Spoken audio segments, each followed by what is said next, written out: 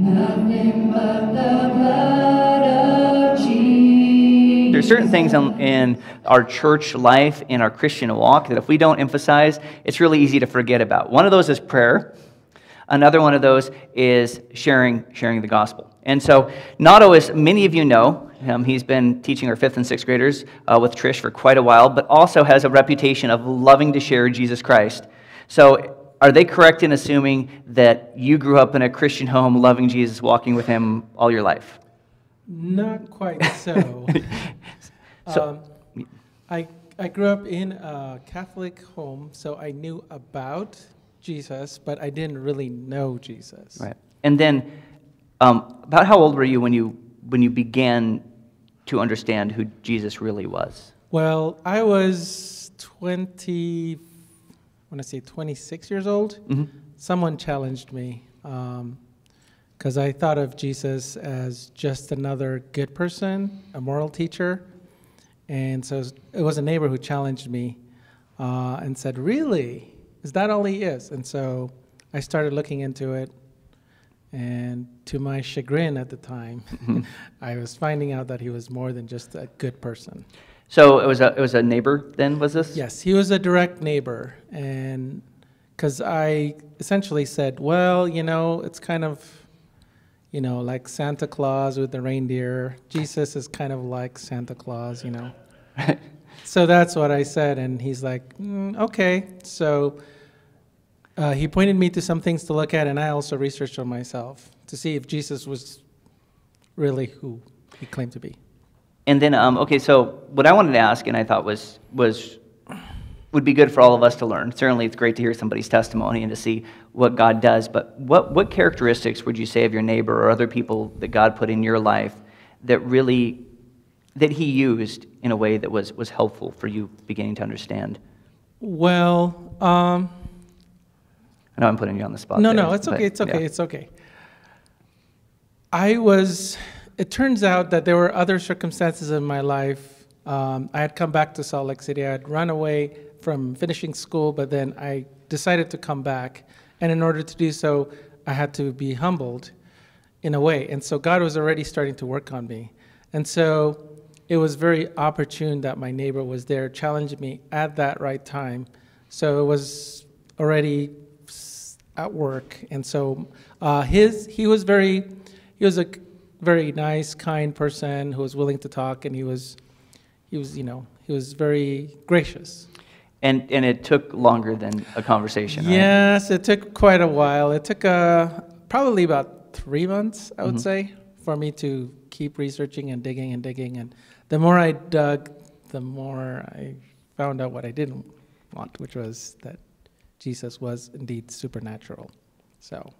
And then, one of the things, Nato had the opportunity a few years ago at men's retreat to share his extended testimony, and if you want to ask him about it, it's just really a picture of how, and all of us have our own stories about just how God works, how he was working through his circumstances, put a neighbor there. But one of the reasons I wanted him specifically to come up here is when we were emphasizing in the sharing Jesus, here was somebody who was just willing to do that hard thing and just start a religious conversation. Sometimes we don't do that. And if you would have talked to Nato probably initially, you might have thought, well, he's not interested. Yeah. You might have thought that after the first month or the second month even, but to see that don't give up, don't refrain from sharing. Yeah, I think so. Anything else you want to say about the process of you, just in your own testimony of coming to faith, or how that's... Sure. Yeah. I kind of came, I wouldn't say maybe kicking and screaming, but close to kicking and screaming. In other words, I wasn't really I wasn't just embracing it right off the bat, but when the conclusion I reached about who Jesus was, in other words, that he really performed miracles, that he's mentioned in the Old Testament, the Messiah predicted to come to the letter, to the day, all those things that I found out were not things that I wanted to know about. It wasn't something that I was excited about. So there was a little bit of a process where I was kind of gruff and not very nice or happy about what I was finding out. But it was still helpful for him to engage and to keep talking. So But you're excited about him now, right? Yes, I'm very excited about it. And yeah, he's gracious beyond compare. Yeah. And I know that I would never sacrifice my own son Daniel for any one of you. I wouldn't do it, sorry. But I know that God sacrificed his son for us. So that shows me how gracious he is. So anyway. Well, thank you. And if you ever want to talk with Nato too, like I said, he's got a real passion for sharing Christ now as well. Wherever he goes, whether people are being dragged into the conversation, kicking and screaming, right? Just, and one of the things, get to know each other. Ask each other, how is it that you came to know Jesus Christ? There's some amazing stories just in a room only this big. And God is good. With that in mind, we're going to talk about a church in our next series. It was kind of dragged kicking and screaming into obedience. And so that we're going to be in the book of 2 Corinthians here. And today we're going to go by introduction. So the book of 2 Corinthians is kind of the conclusion to a longer story. And we're going to talk about that longer story this morning to set the background. We won't be jumping very far into this letter that God inspired and wrote through the Apostle Paul to instruct the church at Corinth, but also to instruct us. But we want to kind of remind you, we did 1 Corinthians, it was actually 4 years ago. I was looking through when we started, and it's almost to the month, almost to the day, and in 2013, we started 1 Corinthians. And a lot of you have perhaps been in a church or a Bible study where you've studied 1 Corinthians. But 2 Corinthians doesn't get as much time from the pulpit. And as we were talking as a staff, Chris and I, and just different subject matter, that I said, I want to pick your brain too. Where prayerfully do you think we should be going with the next sermon series? And then all of a sudden I started realizing, I don't think I've ever preached through the book of 2 Corinthians. And why is that? This is a really good book. And it also gives the conclusion of the story that we started in 1 Corinthians. And so we're gonna jump into this. But it was a wayward church. It was a church that was founded by the Apostle Paul. And they were born into a difficult environment. Corinth was a major city, a powerful city in the Roman Empire. It was a prosperous city sitting on the isthmus of Greece there. But it was a difficult environment. There was idolatry, there were mystery religions, there was rampant immorality, there were religious persecutions and false teachers all around this fledgling church. And so, but even in that environment, it grew and it was established, and the Apostle Paul saw great things happen in the city of Corinth, and people respond and come to Christ. And then he went off to plant more churches, as he was called to do. But as he was gone, and while he was gone, there was sort of a spiritual mutiny, and many people in the congregation began to defect. And the faithful were trying to keep it on track, but they were overwhelmed and perhaps felt like they were in over their heads, and they were confused. And so Paul now is trying to correct this church and to bring them back into obedience and to bring them back into right thinking and how they should respond by living out the gospel faithfully. And so 2 Corinthians has been after a period where there's been correction. By the time this letter has already come, and it's kind of on the backside of the church being corrected. It's not all the way there yet, but things are starting to look up. And we get to see, by Paul writing this very personal letter, what has transpired in this young church, of the difficulties and the struggles that the apostle himself had in dealing with this church, and a kind of a back and forth between them, between letters, between visits. And we get to see that they are now moving towards resolution and reconciliation. So this letter, written under inspiration of the Holy Spirit, gives us a picture of the church of Corinth, of its struggle, as well as of the apostles' own sufferings. And it gives guidance for our own lives. And as we face our own struggles and want to move in a direction in our own walk with the Lord that is in alignment with God and His holy character. So I am excited about this book that we get to go through together. I hope you are as well. But let's pray, and we'll jump in further this morning. Lord, thank you so much. We think about what Nato just shared, and how really he said in some ways he was drugged kicking and screaming into the kingdom. Just to be able to see how much you loved him. And we see this church, Lord, that was disobedient and confused and rebellious on so many levels. and yet you did not cast them off either. But through the Apostle Paul, that you pursued them and brought them back and loved them. And I pray, Lord, if nothing else, we'd be reminded of your faithfulness and your love, and then how none of us are too far to escape your reach, that you could draw us back into your loving embrace. And I pray with that you would speak to us this morning and show us who you are. In Jesus' name, amen. Well, let's look at this here. A little background information on the book here of 2 Corinthians. First of all, who wrote 2 Corinthians? Well, as we've already said, that was the Apostle Paul. It was a letter to the church, part of a continuing correspondence going on between the apostle and the church that he had founded there.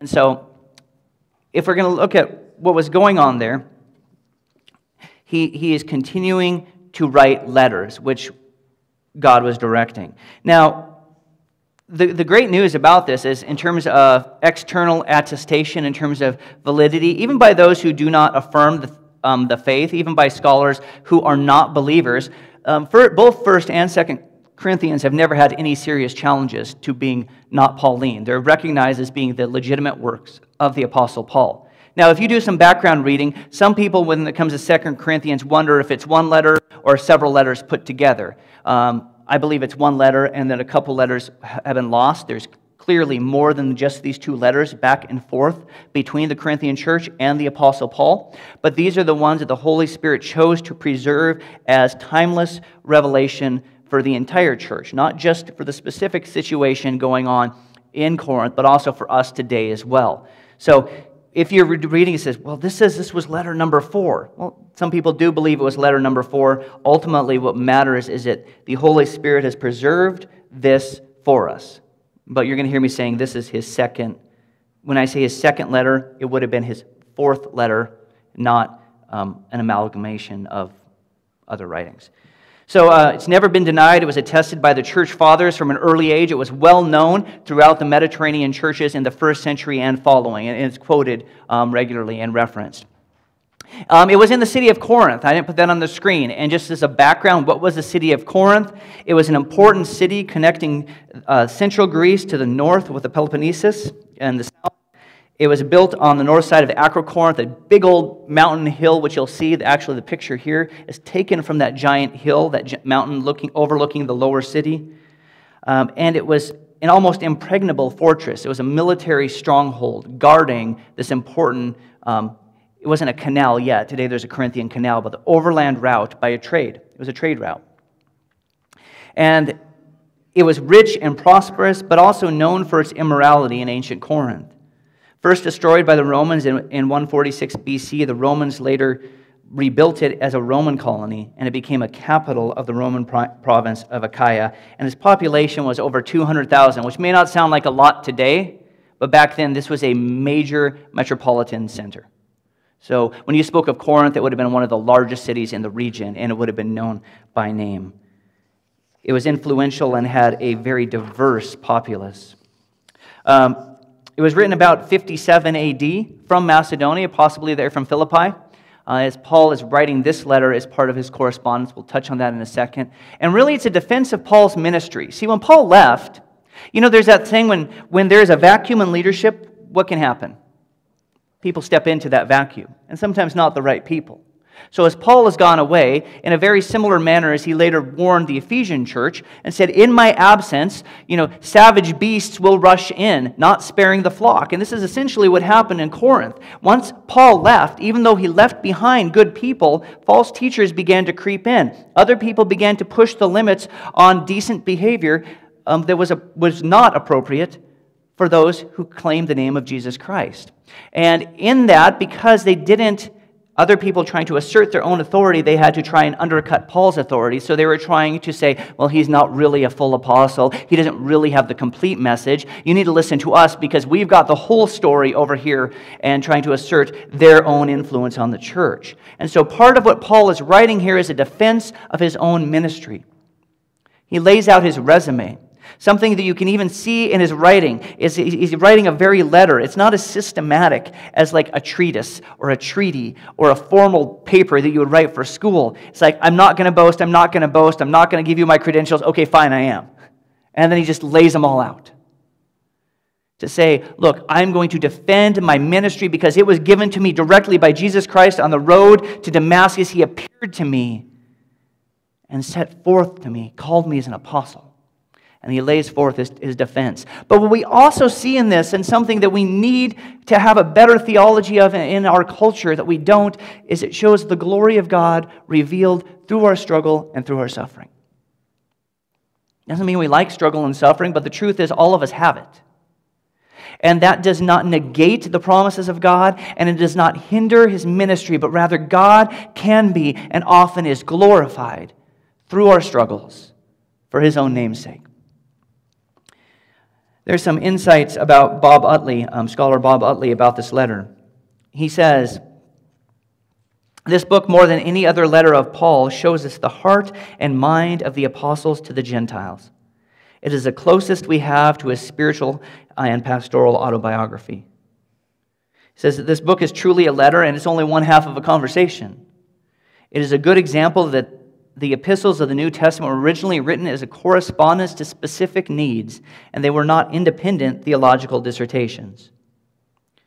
And then he says, for pastors or leaders, this book offers insightful guidelines on how to deal with problems within local churches. Paul gives us an example to follow amidst personal attacks and misunderstandings. So it's going to be a very practical book, but it's also going to be something that probably applies to all of us, because if you've ever suffered, and if you've ever struggled, then we're going to have some points of contact with the Apostle Paul. If you've ever been in a church that was not perfect, and by the way, you're there this morning, so all of us qualify, then this book should have some insight for us today in the 21st century. But what I wanted to cover here, before we moved on, is a little bit of how we got to this point. Some of this we're going to repeat now as we go through the letter of 2 Corinthians. You'll get these statements by inference and by direct point as Paul is reminding the church of the relationship that they have had up to this point. But we're going to say it all up front, so later when he just drops these little statements that would be really well known to people who live them, we'll have a better outline to hang those on. But before we read that, the first two verses in the book of 2 Corinthians say, Paul, an apostle of Jesus Christ by the will of God, and Timothy, our brother, to the church of God which is in Corinth, with all the saints who are in Achaia. Grace to you and peace from God our Father and from the Lord Jesus Christ. He's saying, here is my letter to the church of God in Corinth. I'm writing with Timothy. Timothy was his co-laborer, kind of like his associate pastor. It says, grace and peace to you. And be written in a situation where you may not be feeling a lot of grace and peace if you had walked it, but we really get to see Paul's character. We've gone through a conflict, but I am wishing you grace and I'm wishing you peace. Well, Corinth is right here in what is today modern Greece, and you can see it up there. We'll blow this up a little bit. Right there on the isthmus, that little neck connecting the two pieces of Greece and the trade route, they would just cross over instead of sailing around the bottom. You may say, why would they go overland when they could sail around really easily? It's because back then it wasn't a very easy voyage, especially with the stormy seas, different times of year. It was quite dangerous to take your goods around the southern tip of Greece, and this would be the safe route to make sure that your goods got to go where they were going. And then he starts to have this correspondence back and forth. It was started, of course, with the founding of the church of Corinth, which we see in Acts chapter 18. And he came in, and the Holy Spirit miraculously, providentially set aside a period of 1.5 years where Paul ministered in the city and was protected. If you read the book of Acts, you read, Paul went from a city, and it normally went like this. Paul preached the gospel. Some believed, some rejected. Those who rejected him beat him, threw him out of town, and he went to the next city. And then you go and repeat. The guy got hit more times than a piñata. I mean, it was not a very uplifting ministry from time to time. But when he got to Corinth, God said to him, you are safe here. In the city where it may be unlikely for you to feel safe, with all of this pagan idolatry, with all these mystery religions, with everything going on, you will be safe here for 1.5 years. and you will get to proclaim the gospel. And the church was founded and established and began to grow. And then Paul had other responsibilities, calling him back to Jerusalem. And so he left, and he left people there with the church. And after he went to Jerusalem, he went to the city of Ephesus because he met some people there who needed to know Jesus Christ. And if you look up there on the screen, it's on the far right bottom corner of the map, another major city in the Roman Empire to start a church. And he wrote a letter back to Corinth. And this is what we would call the lost letter. Seems to be like, hey, how are things going? Is our best guess of the letter. And then he finds out things aren't going so well. So the church was founded probably in 50 A.D. And he's writing this letter a little bit later, probably about 52. So 2 years after the church has been there, probably been gone, not that long, he gets some correspondence back, and it says, things aren't good, and we have a lot of questions. And he writes the letter of 1 Corinthians. And we did 1 Corinthians, and you've probably gone through 1 Corinthians if you've been in a church. It's a really practical book because it's like question-answer format. Once you figure out how it is, the church will say, what about this? And then Paul will answer, and he writes it in the context of this letter. And even though we only read the responses and not the fully developed questions, it's very practical because the issues the Corinthians were facing back then are similar to the issues we're dealing with today. And he gives instruction on spiritual gifts, on leadership, on love, and so many other details we just read out of the book about the Lord's table. That was from 1 Corinthians. He's instructing them on their questions, on their problems, to correct them. But it doesn't go so well. He doesn't understand that they are not responding in kind. So then what he does is he takes a trip to Corinth, wanting to stay with them, wanting to give them more instruction. And then what we read is it was called a painful visit. But he goes anticipating it to be a good experience going back to his church after having just written them a letter of instructing them how now to properly deal with these questions, turns into a blow-up. We don't know exactly what happened, but he says it was a painful visit, and he was humiliated by some of the people in the church who would not listen to him and denigrated him and publicly mocked him, and he left early.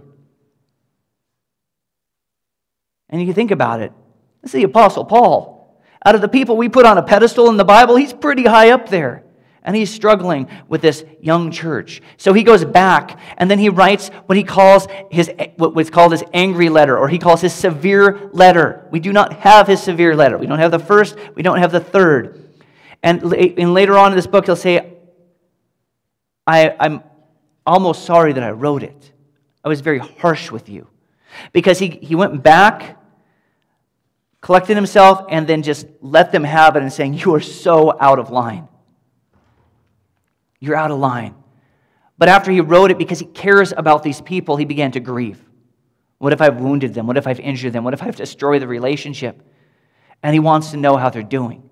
And Titus, his other co-worker, has gone to Corinth to help instruct the people, to help mediate the situation and say, you guys are very far out of line. And Paul wants to meet with Titus and saying, can I come see them yet? Is it a good time? Have we been reconciled? And so he travels up to Troas, and he's supposed to meet Titus there, but Titus isn't there. So after he meets with the other believers in Troas, he says, I got to go to Macedonia, and I got to start making my way to Corinth. And he is connected there with Titus, probably in Philippi initially, and he stops and he hears they're responding. It took them a little bit of time to get their heads straight, but they're beginning to submit to the authority of God. They're beginning to put their thoughts and their actions in accordance with God's word. And so before he goes, he writes what we know is the letter of 2 Corinthians, and that is sent down. And this will be followed up, which is post-letter, by a visit. And we know then he stayed in Corinth for some time. And in fact, it's in the city of Corinth that he writes the book of Romans. See? So why all this background? Because it's a mess. It's a mess, isn't it? You just be like, I didn't even follow you, and I just know that apparently they're having some big old fight. The Apostle Paul in this church was being rebellious. This church was being sinful. This church was just drifting in all sorts of wrong directions. There was a mutiny afoot. And Paul went in not realizing how pronounced perhaps it was, and it turned into a little bit of a bloodletting. But then we see that the church respond, and God's work begins to bring the church back and to reconcile Paul to his congregation. And it is reestablished as a faithful congregation where he can once again have a base.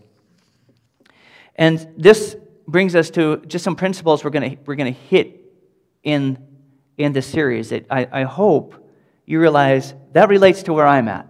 Certainly all Scripture is profitable, okay? And so even if you said, I don't relate to it, it would still be profitable, because what I've learned in my life is some of the lessons I read about in the Bible and say, you know what, that has nothing to do with me, but it's God's Word, so I better learn it, have turned out to be profitable down the road, and said, who knew I was going to have to deal with this 3, 4, 17 years later? Well, God knew. But all of us, I think, will connect with one of these. One of the best things of 2 Corinthians has here is trials and hope. It's an examination of the struggle and suffering, particularly through the life of Paul, but we can also relate to that and see how God can work through the trials and suffering of this life in a fallen world as we try to live lives that are faithful to Him, to are obedient to Him, and are serving Him in this world. In the trials, we see that Paul will cling steadfastly to Jesus Christ and will not abandon his mission. He says, even though I am suffering, I have a purpose and I have a calling that is bigger than how I feel or bigger than my afflictions. And I will cling steadfastly. Because we also see that he expresses that Jesus is glorified even in our weakness. We may say at times, especially in our weakness, because then it is obvious that the work is not because of our own strength, not because of our own cleverness, not because of our own resources, but because God was in it. And we often today don't have a very good theology of suffering. We look in our culture for happy verses in the Bible. And I like those too. I like to feel happy. No one likes to go hear a sermon and say, well, I was really happy when I came in and now I'm really upset. But sometimes that's what's best for me, right? When you go to the doctor's office, you want a good report. But you know what's even better than a good report? Is when the doctor says, you have a serious situation, but I'm so glad you're in, because right now we can correct it. If you would have waited, this would have killed you. See, sometimes going to the doctor is scary. Sometimes it's intimidating. Sometimes it's uncomfortable and certainly unwanted. But the physician is there to restore us to health. And sometimes our suffering has a purpose. Pain has a purpose in the human body. It lets us know that something is wrong. And it's actually a very negative affliction for those people who cannot feel pain. They're very rare, but they can't feel pain with a touch. And they cause all sorts of damage to themselves. Because what was there as a protection isn't there to warn them that you're burning your hand on the burner or some other way they could get themselves into trouble. And so we in our life, I'm not saying we should be masochists or sadists or any of those things, but when we are hurt and we can stop and say, why is this happening? And even perhaps more importantly, what do you want to teach me out of this? See, I don't like pain. I pretty much detest it. It's funny when it happens to other people, but when it's me personally, I don't like it very much. But because I don't like it, I try to get through it more quickly if possible. Say, God, what do you want me to learn? Or what work do you want to do through this? If I have to hurt anyways, let it not be wasted, but use it for your glory. So we're going to get a look at that. But the hope that comes out of this, to see that God can use our afflictions for glory. We also get to see that growth is messy. It's one of the parts about being any sort of Christian leader that's really hard. Growth is messy. It's like raising your kids, right? If you have children, your house is not as clean as it was before you had children.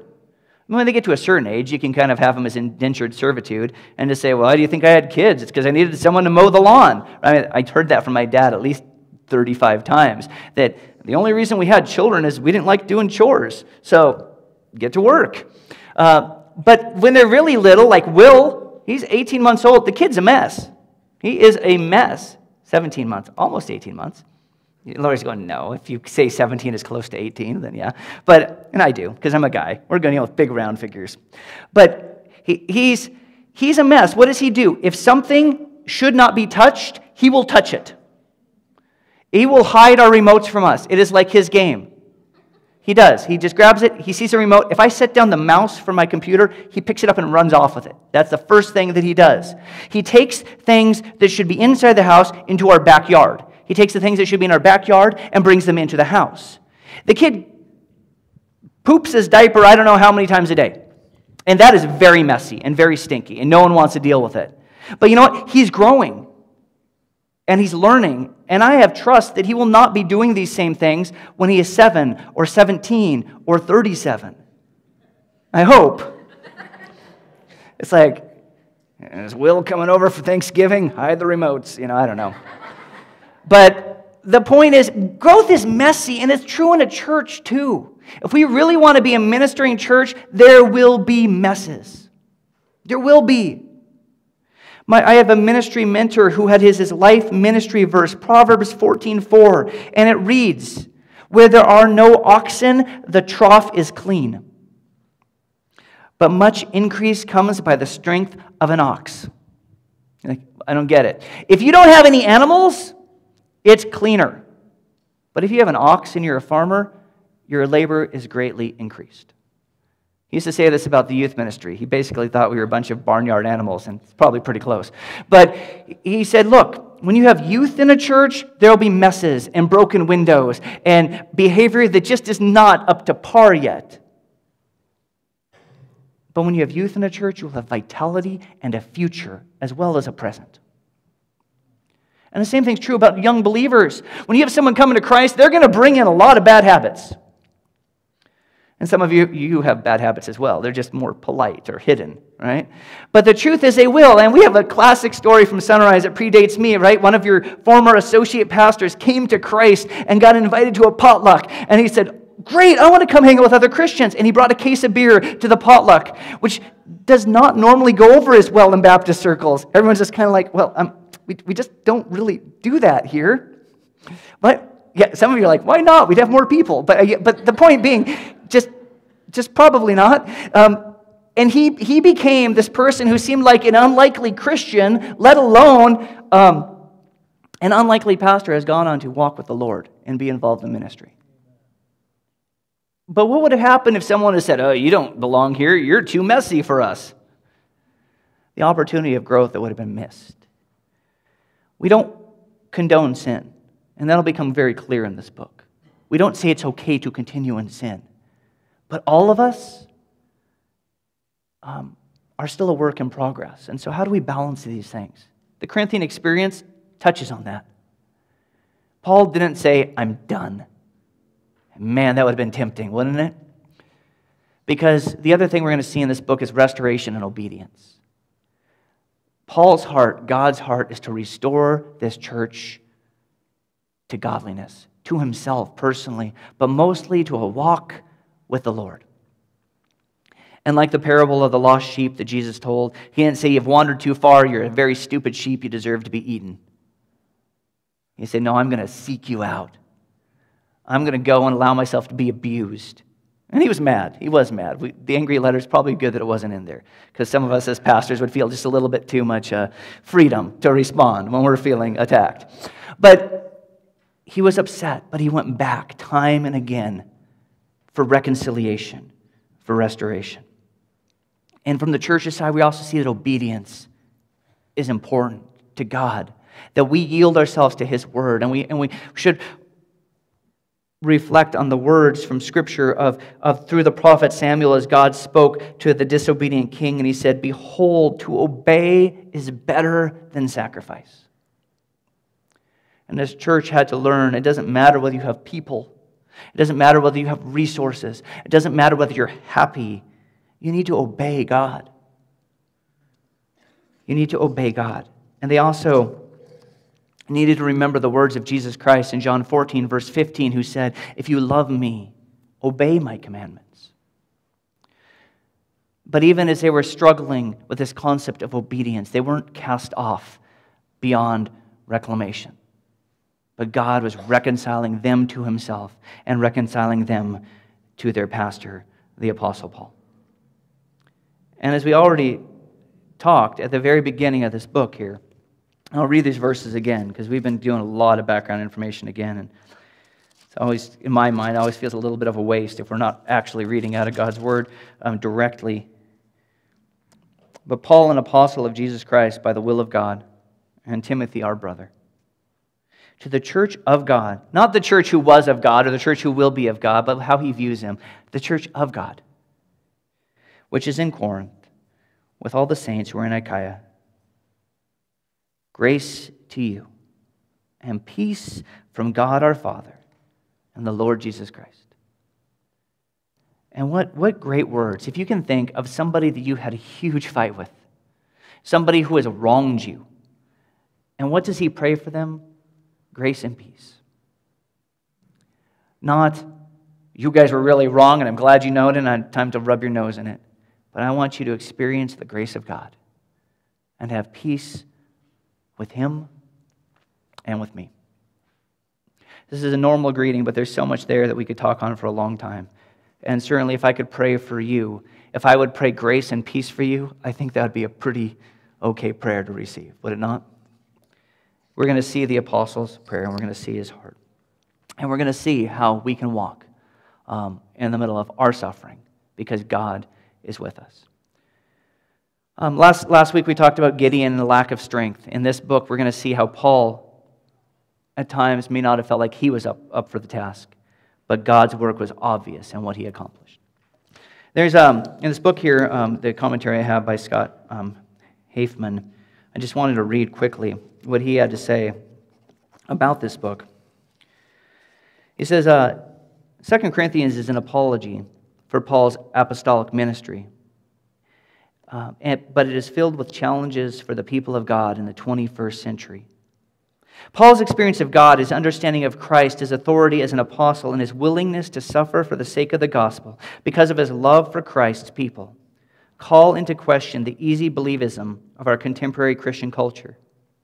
His gospel unmasks the cheap grace of today's repentantless forgiveness and also the legalism of those who remedy this problem by calling for more obedience to God and the complacency we feel over the spiritual condition of others.